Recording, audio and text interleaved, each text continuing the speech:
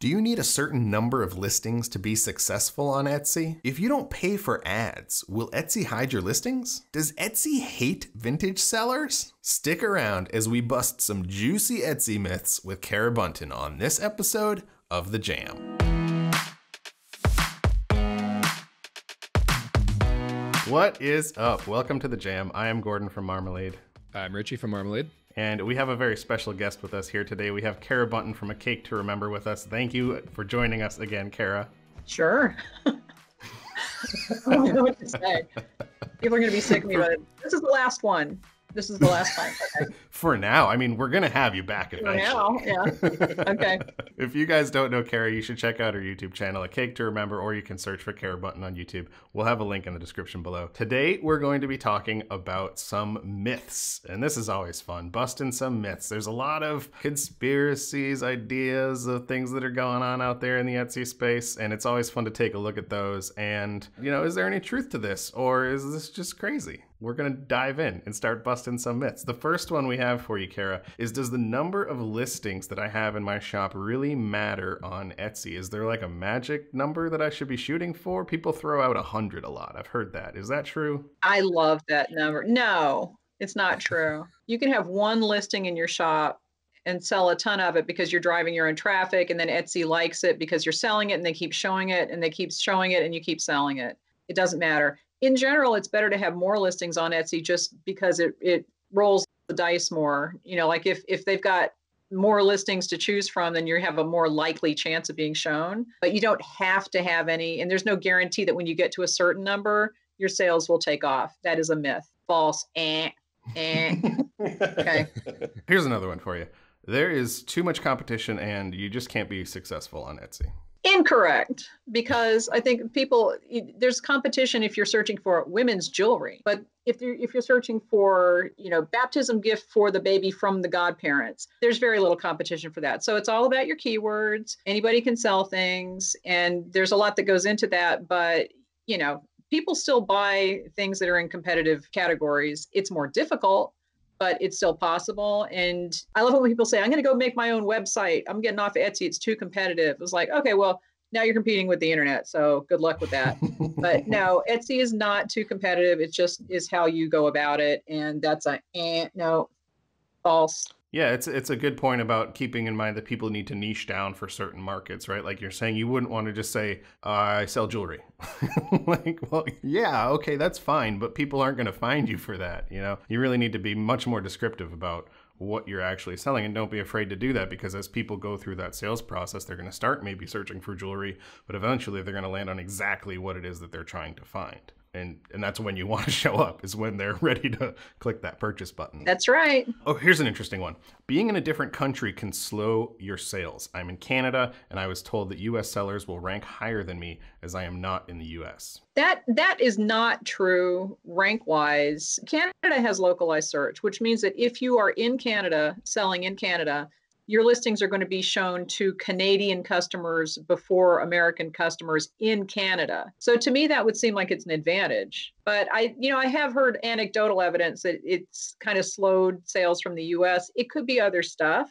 But as far as placing in search, it doesn't have any effect on US searches, because I see, you know, international shops all the time, and the US doesn't have localized search specifically, where we see only American results first. So that might be a toss-up. Theoretically, it doesn't. I think that Etsy does tend to show people things that are closer to them. I don't even have a symbol for that. Undecided. I can't do undecided. The X. Plausible. Undecided. Okay, right. Undecided. We'll do the one thumb up, one thumb down. Like, which one is it?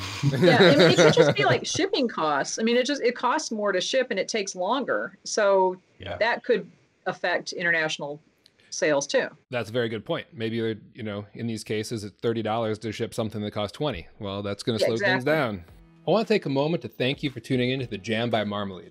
Marmalead helps guide you to keywords that real Etsy shoppers are using, so you can get more sales doing what you love. Check out Marmalead in the link in the description or at marmalead.com. If you don't run ads on Etsy, they will lower your ranking. Ads just don't seem to convert for me. Should I run them anyway so that I don't get dinged for not running them? You don't get dinged for not running ads. I don't run ads in any of my shops, and I have sales in all three of my shops. And one is very old and has a lot of sales. One is brand new last year and has a fair number of sales when I make an effort to go and do other stuff. And one just kind of sits there. It's my digital shop. And I sell maybe like one thing a day. But I don't run ads in any of them. It doesn't matter. And it doesn't have any kind of direct association. Like if you run ads, we're going to show you better in search results. It doesn't work like that. The organic search result algorithm is different from the ads. And if you sell things through ads, it will help that listing's visibility, but they're not going to punish you for not running ads. We'll just put it that way. So that's no, false. Don't run ads if you can't afford them. And they don't work for everybody. We've talked about that. We have talked about that. Link in the description. Placing your shop in vacation mode will hurt your sales. This is 100% true, as they emailed me and told me that my shop would no longer rank where it used to in search results. That's true when you first come back, because Etsy uses recent activity as one of the ranking factors for your search placement. So if you've been on vacation, you haven't had any recent activity because you've been on vacation. So they're missing a whole piece of information. And they do things like, if we put this listing on the second row in the first position, how many people will click on it? They look at that kind of stuff all the time. And if they don't have that information, then there's one entire factor that's just gone for a while. It doesn't take very long to get back to your normal activity if you do certain things when you come back from vacation mode. So it's not a permanent situation. It's just temporary. And you just have to plan for that. So there's certain things you're going to have to do when you come back from vacation mode to get your sales going again and to get the activity going, and then you should be fine. That's one of these. There you go. There is truth to it. I've heard that if you have a keyword in your title, you don't need to repeat it in your tags. But then I also hear the opposite. Which one's true? The opposite. Well, it depends on the keyword. If it's a keyword that you think is really accurate and relevant for that listing, and it tells Etsy, this is exactly what this thing is, then you should put it in your tags too. And if you do your keyword research and you find which word order is good, put it in your title and your tags in exactly the same word order. And Etsy has said that's one of the strongest signals that you can use to tell them, yes, this is a really good keyword, and that's what this thing is. What about if comments versus bars, when I'm separating my phrases in my title?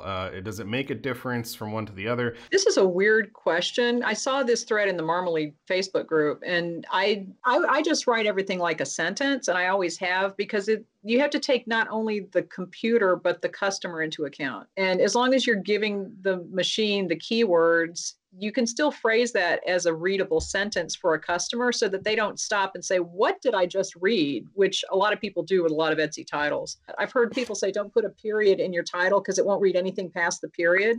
That makes absolutely no sense. Yeah, no, any kind of measurements, you're going to be in tough shape then. Yeah, just use good grammar and you'll be fine. But it doesn't really care about punctuation. Don't confuse the people. Don't confuse the shoppers. Yeah, that's a good point. What about people who have accidentally opened more than one shop using that 40 free listings perk? Are they both going to get shut down? What's going to happen? No, I saw this too. I don't think that that's a problem. If anything, Etsy is just going to charge you $8 to make up for that. But I don't think that'll even happen. It's probably not a high priority. Yeah. And, honestly, if you are really concerned about something, you can write to Etsy or you can call them or chat with them. They have a little chat button. And anytime I talk to them, they say, please tell people that they can ask us questions. It's okay. The last one we've got for you, and this will be good because I know you have a vintage shop, is that Etsy doesn't care about vintage sellers.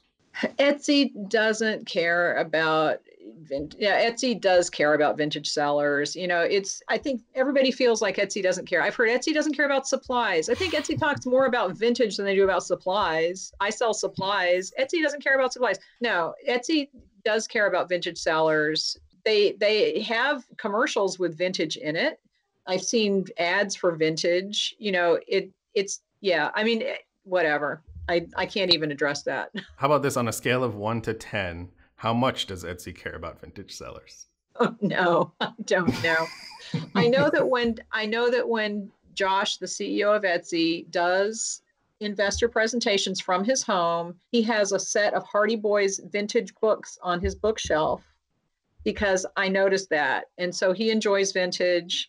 I'm sure that the Etsy people love vintage because, you know, they're a bunch of hipsters. They like vintage stuff. Don't feel like you're being ignored. You have to do the work to get noticed. You can't just put something up there and then expect people to beat a path to your doorway. You have to do the work. And it's the same for anybody. I like it. I do too. That's a good one. We'll end on that note. Thank you so much for joining us to bust these myths, Carrot. Awesome job going through those. It's always fun. And I'm sure we'll have you back on the jam again in the future. It's always great to talk with you. If you everybody give this video a thumbs up. Give it a thumbs up. That's always, yeah, that's helpful too. And subscribe and share. And subscribe and share. That's right. And hit that notification bell. Yes, absolutely. Smash that like button. Do it. Smash that like button. Smash that like button. I'm going to keep that. I'm going to put that in all our videos now. You should. Well, thank you so much for joining us. It's always fun having you. And for everyone else, we will see you guys next time on The Jam.